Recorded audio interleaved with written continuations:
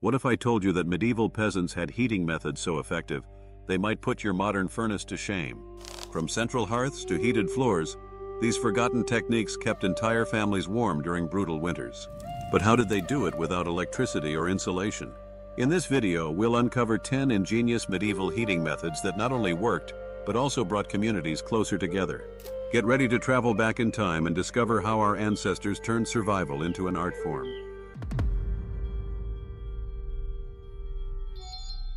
Central hearths, the heart of medieval warmth. At the center of every medieval home was the hearth, a simple yet brilliant solution to combat the intense cold. Unlike modern fireplaces, which are placed against a wall, medieval hearths were positioned in the middle of the main room.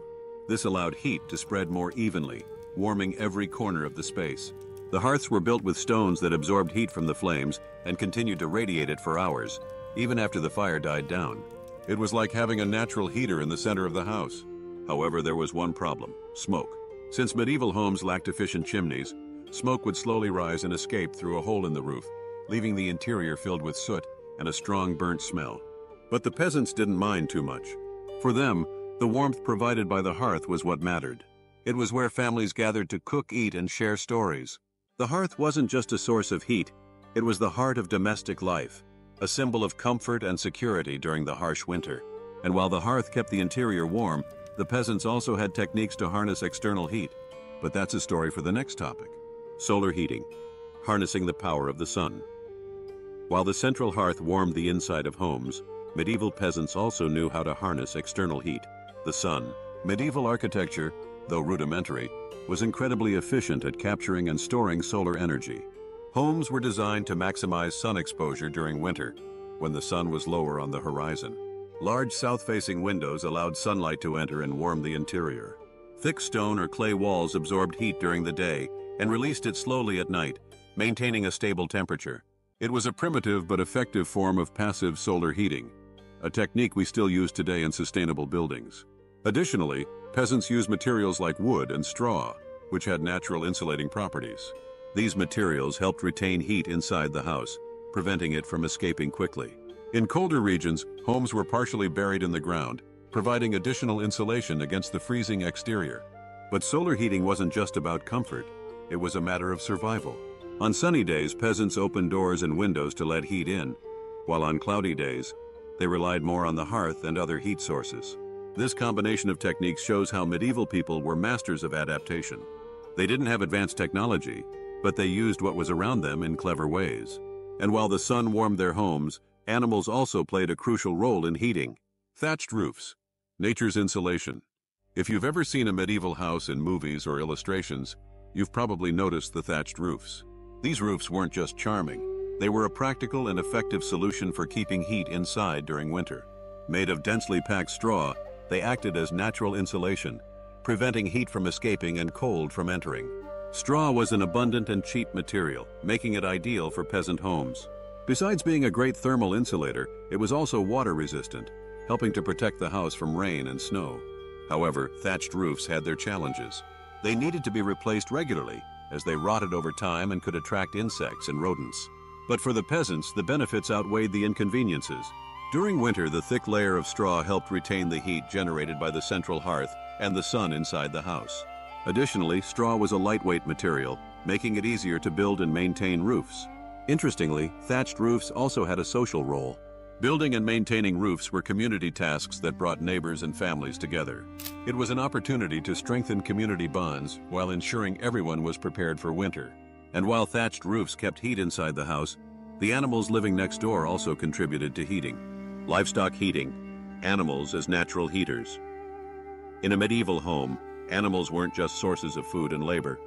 They were also essential allies in the fight against the cold.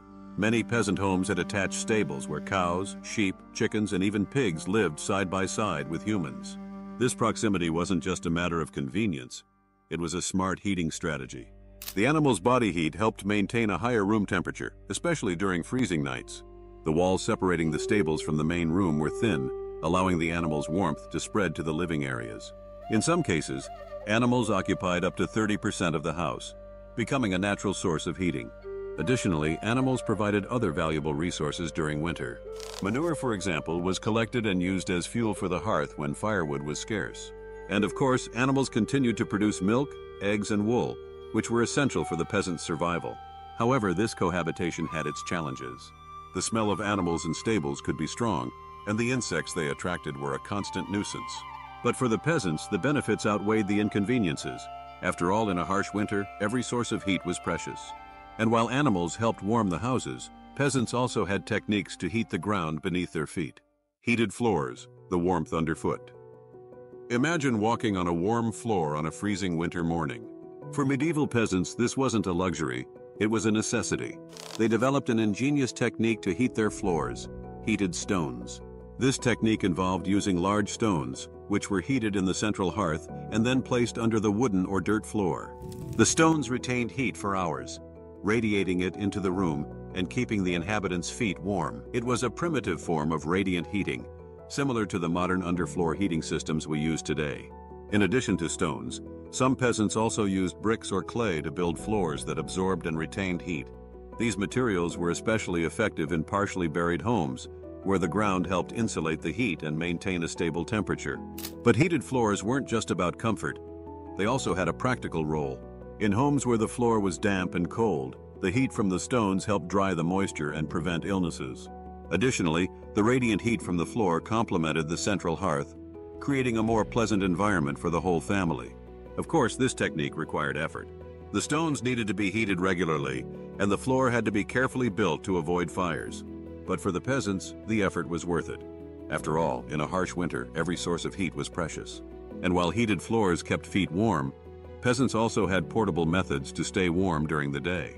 Portable warmers, stones, and chauffettes. While the heat from the hearth and heated floors kept medieval homes cozy, peasants also needed solutions to stay warm outside the house. After all, work in the fields or villages didn't stop, even in the depths of winter. That's where portable warmers came in. Heated stones and the so-called chauffettes. Heated stones were one of the simplest and most effective solutions. They were placed in the fire until hot and then wrapped in thick cloths or animal skins. Peasants carried them in their hands, pockets, or even inside their clothes, enjoying the warmth they radiated for hours. It was a practical way to stay warm while working or traveling. The chauffettes, on the other hand, were small metal containers, like cans or pots, filled with embers or burning charcoal. These devices were especially popular among women, who used them to warm their hands or legs while doing household chores or walking through the village. Some chauffettes even had decorated handles, showing that even in tough times, medieval people didn't give up on style. However, these portable warmers had their risks. Overheated stones could cause burns, and chauffettes required caution to avoid fires. Still, they were indispensable for peasants who needed to face the cold in all situations. And when night fell, it was time to think about another form of heating, the beds. But how did the medievals ensure their beds were warm and comfortable? The answer lies in a solution that mixed practicality with some unwanted guests. Bed warmers, warming pans, and canopy beds. After a long day of work in the cold, nothing beats a warm bed, right? Medieval peasants thought the same, but without electric blankets or duvets, they had to get creative. The solution? Warming pans and canopy beds. Warming pans were metal containers, usually made of copper or brass, filled with burning charcoal. Before bed, peasants would slide these pans between the layers of bedding, warming the sheets and keeping the cold at bay. It was a simple but effective technique that guaranteed a few hours of thermal comfort. However, care was needed. Poorly placed pans could cause fires or burns. Canopy beds were another smart strategy. These beds had heavy curtains made of thick fabric that could be closed around the mattress. Besides creating a sense of privacy, the curtains helped trap body heat, turning the bed into a kind of warm cabin. To enhance the effect, some peasants used wool blankets or animal skins, which provided additional insulation against the cold. However, not everything was perfect. Hay beds, common at the time, were warm but also attracted rats and insects. Imagine trying to sleep while hearing the sound of rodents scurrying under the mattress. Still, for the peasants, warmth was more important than absolute comfort. And while warm beds ensured more peaceful nights, the medievals also had techniques to amplify heat during the day. But these solutions involved a bit of engineering and a lot of creativity. Heat reflectors, amplifying warmth. Imagine being able to increase the heat of a fire without needing more firewood. Medieval peasants did exactly that using heat reflectors, an ingenious technique that turned fire into an even more efficient heating source. These reflectors were made of materials like polished metal or smooth stone, positioned behind or around the hearth. The reflective surface redirected the heat from the flames into the room, instead of letting it escape through the chimney or walls. It was a primitive but brilliant way to maximize the use of fire, especially in homes where firewood was scarce. Additionally, heat reflectors had a practical role. They helped protect wooden or straw walls from the direct heat of the flames, reducing the risk of fires. In larger homes, movable reflectors were used to direct heat to specific areas, like beds or work tables. But reflectors weren't just functional, they also had an aesthetic touch. Some were decorated with engravings or patterns, showing that even the most utilitarian objects could be an expression of art. Of course, this technique required some practical knowledge. Reflectors needed to be positioned correctly to avoid concentrating heat in a single spot, which could cause discomfort or even damage. After all, in a harsh winter, every extra degree of heat made a difference. And while reflectors amplified heat inside the home, the medievals also knew how to turn heating into a communal experience. But that's a story that involves bonfires, feasts, and a lot of togetherness. Communal bonfires, warming bodies and souls. In a medieval village, winter wasn't faced alone. It was a collective battle. And nothing symbolized this unity better than the communal bonfires. Large fires maintained in squares or common areas where everyone could gather to warm up and share stories. These bonfires were more than a heat source. They were the heart of social life during winter. As the flames crackled, villagers gathered around to chat, sing, and even dance. It was a moment to forget the cold and strengthen community bonds, essential for survival in tough times. Additionally, communal bonfires had a practical role. They served as heating points for those who needed to leave their homes, whether for work or to visit neighbors. In smaller villages, where homes were simpler and less heated, these bonfires were a true lifesaver. But the warmth of the bonfires wasn't just physical, it was also emotional. On especially cold nights, villagers organized festivals and rituals around the fire. Yule, for example, was a pagan celebration marking the winter solstice and included large bonfires, feasts, and gift exchanges. These moments of joy helped keep spirits high, even on the darkest winter days. And while communal bonfires brought people together, they also served as a reminder that, together, the medievals could overcome any challenge. After all, winter was harsh, but solidarity was stronger. The resilience of medieval peasants during winter was a trial by fire for peasants. With freezing temperatures, limited resources, and harsh living conditions, every day was a battle for survival. Yet through creativity, teamwork, and resilience, they found ways to face the cold and ensure their families made it through to spring. From central hearths to communal bonfires, from thatched roofs to heated floors, every detail of peasant life reveals a deep connection to nature and an incredible ability to adapt. They didn't have modern technology or abundant resources, but they used what was around them in clever ways. And while they fought the cold, they also found time to celebrate life. Festivals like Yule and Christmas brought light and joy to the darkest months, reminding everyone that winter wasn't just a time of deprivation, but also of unity and hope. The story of medieval peasants teaches us that human resilience can overcome even the toughest challenges. They didn't just survive winter, they turned survival into an art form, using creativity, solidarity, and a deep understanding of the world around them. And you, how do you think you'd fare in a medieval winter? Could you face the cold with the same simple yet ingenious strategies?